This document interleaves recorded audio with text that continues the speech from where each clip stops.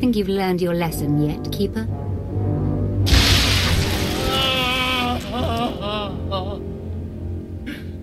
Yes, my lord.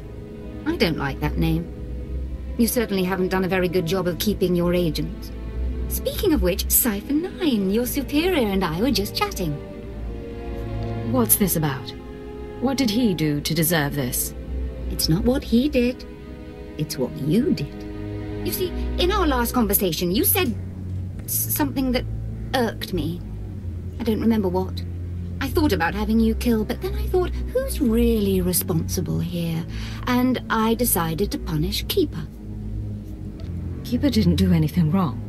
You're truly ignorant of the nature of authority. Keeper, you can go. The Cypher and I have business. I appreciate that, my lord. As for you, Cypher, good to see you alive.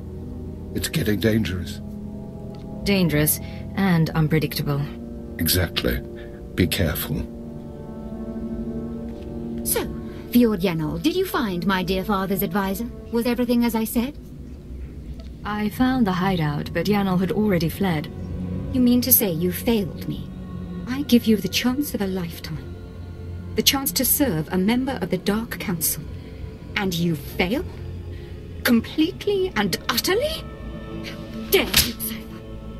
Yanol knew my father's secrets. He was to lift me above my rivals.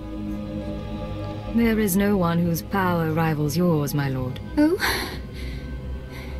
You're right, you know. Perhaps it was an impossible task. If I couldn't secure my father's secrets, it's no surprise you couldn't either. I shall stand alone against the Dark Council. Force them to respect me, listen to me, even without Jadis's wisdom. I'm certain your father would be proud. My father met pride with scorn.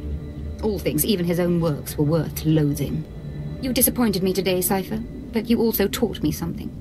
Because of that, I forgive you. Do not fail ever again.